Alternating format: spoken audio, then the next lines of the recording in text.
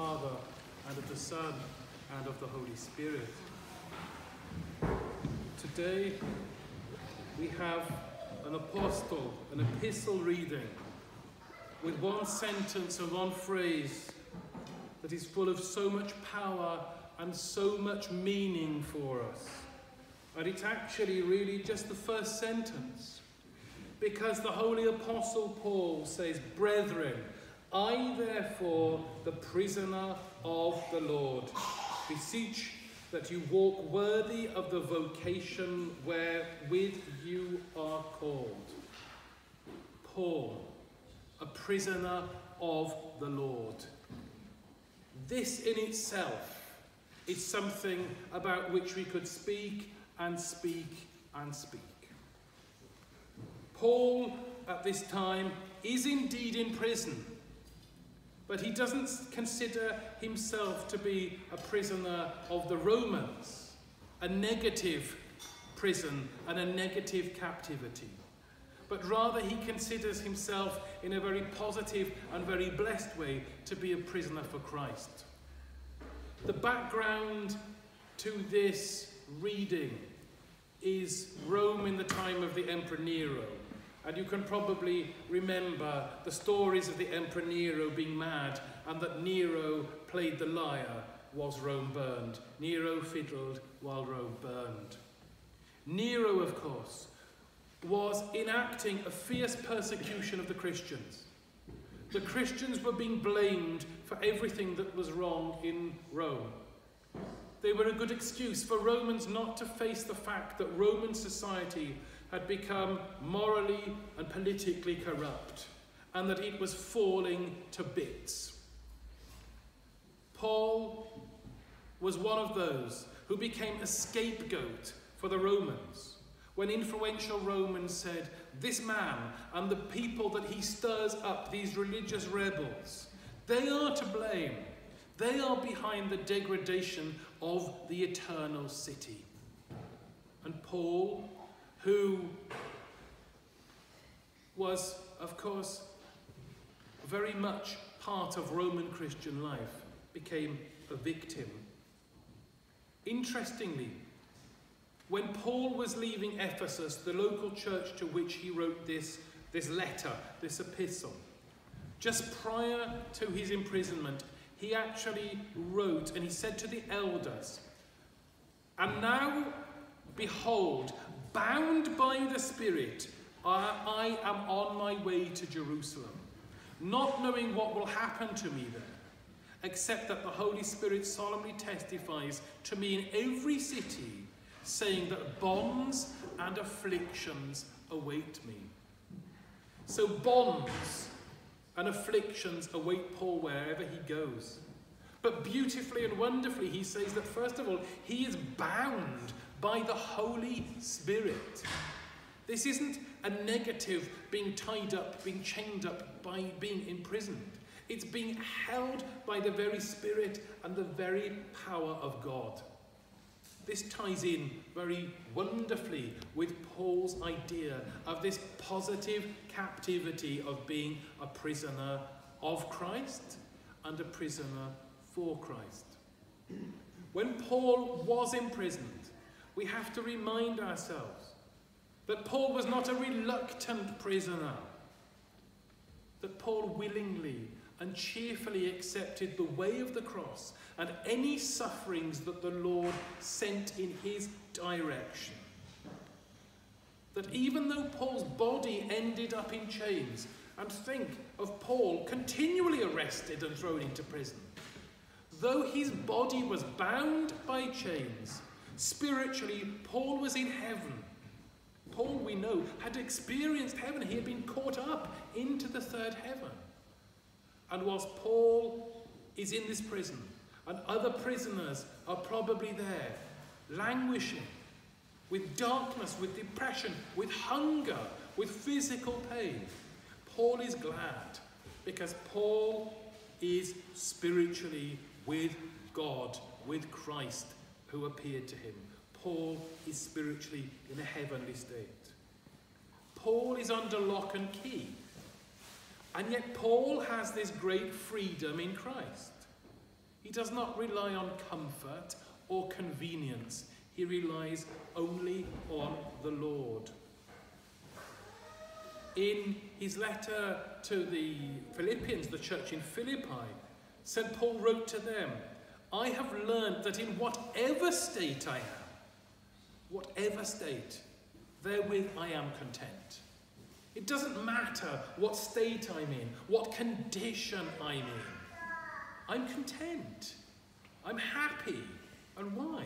Because I have the Lord. I am in the Lord. For Paul, outward freedom isn't that important.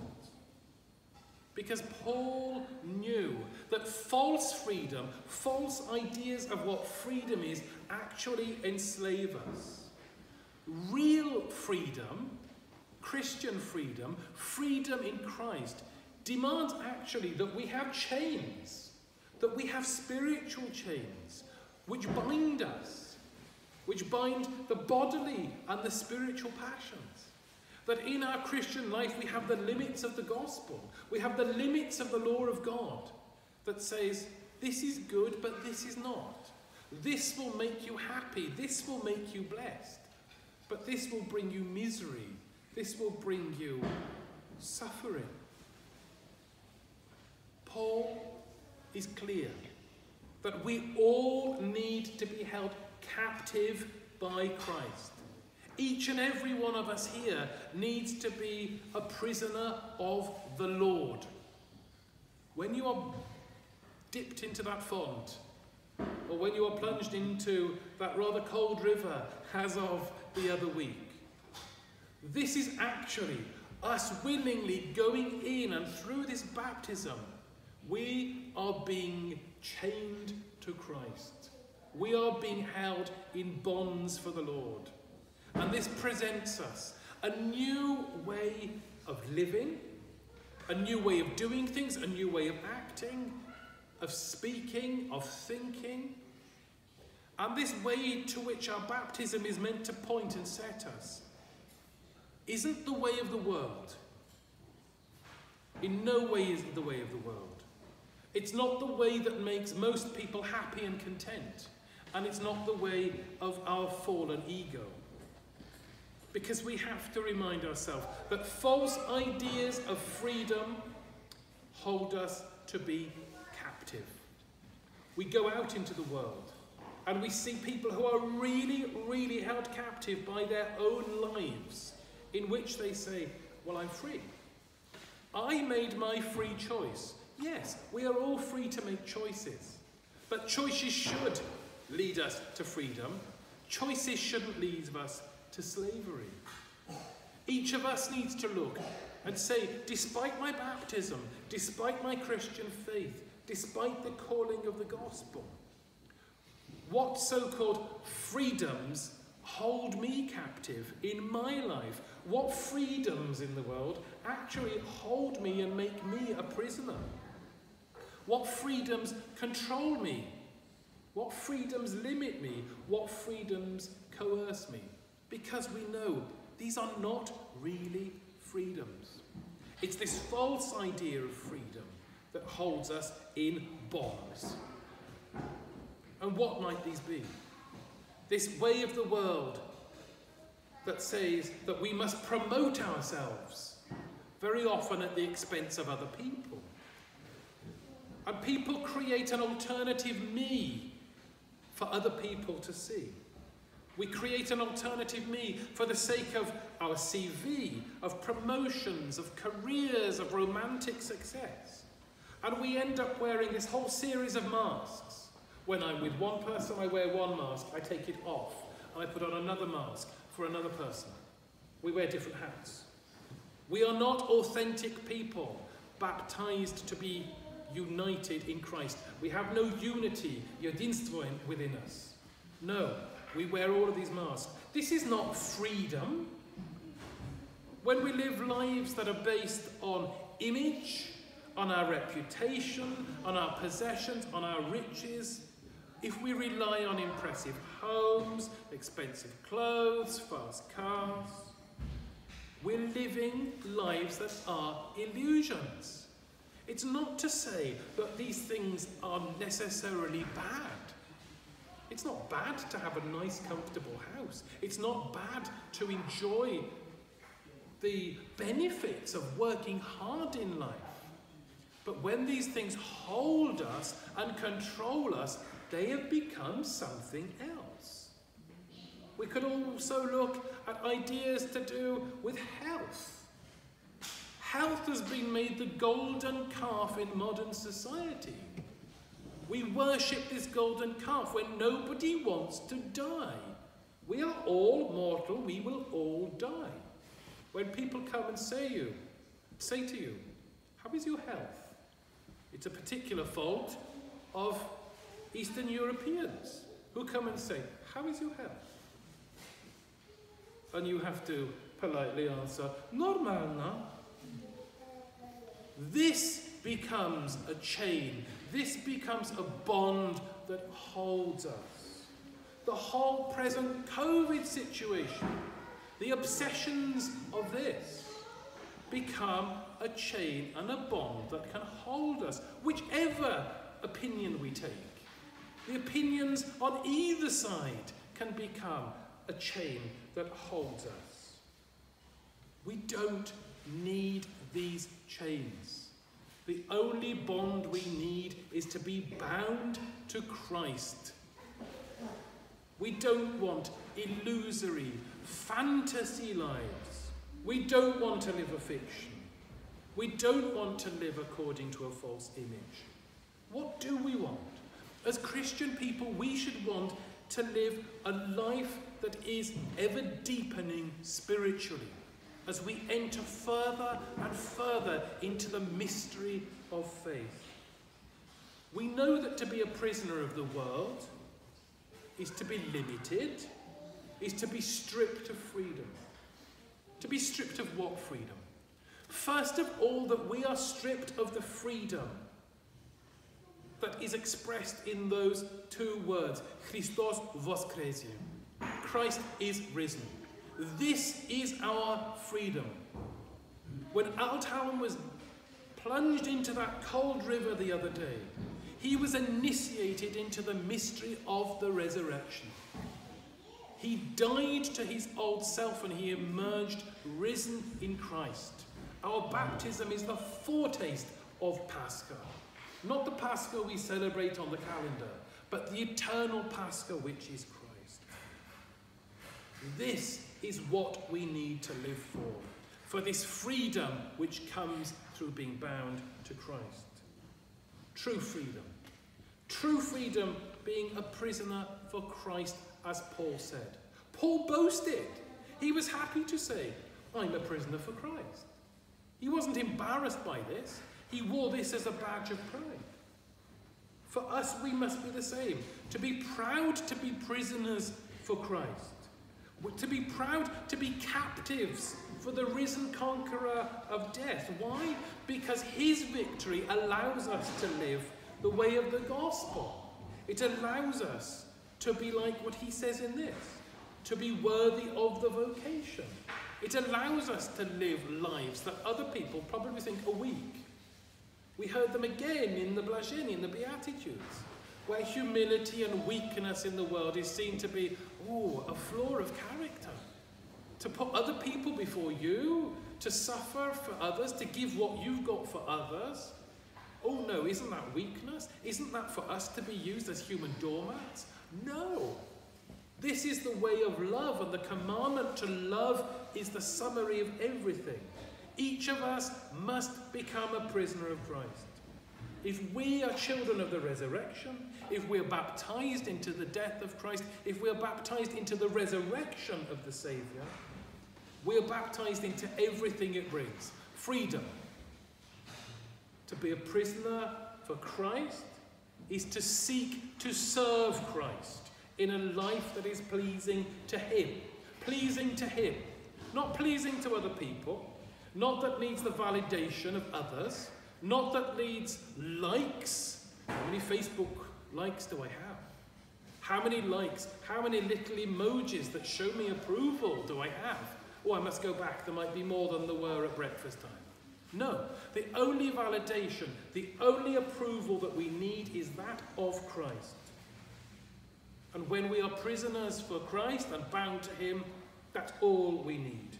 We don't need to be loved by others. We don't need to be liked by others. We don't need to be respected by others. If they don't say thank you, if they don't seem grateful, doesn't matter. That, reliance on that is another chain that we don't need. We need nothing other than God. To be a prisoner for Christ is to be given a life of freedom and not held captive by all these false, worldly and deluded measures of what well-being means. The well-being measure. What does the world count to be well-being? Things that are good, but things that should not dominate us. We don't need to be chained to wealth. Equally, we don't even need to be chained to health or achievement, success, power, influence, possessions, promotions, our public persona, our reputation, good marriages, eminent families, or a real trap, leaving behind a legacy so that everybody can look back and say, oh, they were so good. Look at the legacy they've left. We see churchmen doing this, to be wanting to be remembered for their legacy, for what they've done, for the decoration in the church, for the beautiful things. No, we should be remembered for our repentance and for our holiness. To want to be remembered for our legacy is another chain which binds us to the world. We don't need this. We want to be free for Christ. Just think of the martyrs. We have the beautiful icon here of the holy great martyr Catherine, whom we've just celebrated. Think of all of those martyrs whose lives you know. They were tortured, they were threatened, and the authorities said, well, if only you will burn incense before the image of the emperor, we will give you this. We will give you wealth, we will give you power, we will give you a marriage, we will give you a house, we will give you a command in the army. All of these things promised. We will free you if you will do what we ask. What sort of freedom is it? It's slavery. And yet we enslave ourselves to things. No, we have to follow the martyrs. We have to make the choice to find our freedom in what the Lord sends us by standing up for him. What do we hear in the gospel? For whoever wishes to save his life will lose it, but whoever loses his life for my sake will find it. We will find the true meaning of our lives by throwing away all of these chains of the world and by being chained to Christ, who died and rose and ascended into heaven, taking our humanity with him. This is about freedom. This is about release. Paul we know. He travelled and travelled and travelled. He founded churches. He encouraged congregations. He wrote letters. He did so much for the church. He was caught up into the third heaven, and he saw things which he said, it is not lawful for a man to repeat. And yet St. John Chrysostom says something which I think is very meaningful for us. If we ask, what is the greatest glory of St. Paul? St. John Chrysostom said, I call Paul blessed, not so much because he was caught up into paradise, as because he was imprisoned for Christ. I don't call him blessed so much because he heard ineffable words, in heaven that is, but because he suffered in chains for Christ. We need to follow this. Authentic freedom, which we only find in surrender to Christ. Freedom in surrender, does it make sense? Not to the world, it should do to us. This is envisaged in the Lord's Prayer. What have we sung not so many minutes ago? Thy kingdom come, thy will be done. if we believe these words, thy will be done, we have surrendered ourselves to Christ. The next time you start stressing about your future, about next year, about vaccines, about passports, about whether you can fly, about whether you can do this, you can do that. Ask yourself, what do I mean when I say, thy will be done? Do I believe it? Do I believe this? When I say, da будет воля твоя, do I believe? The stress there has to be on tvoya, thy, your will be done.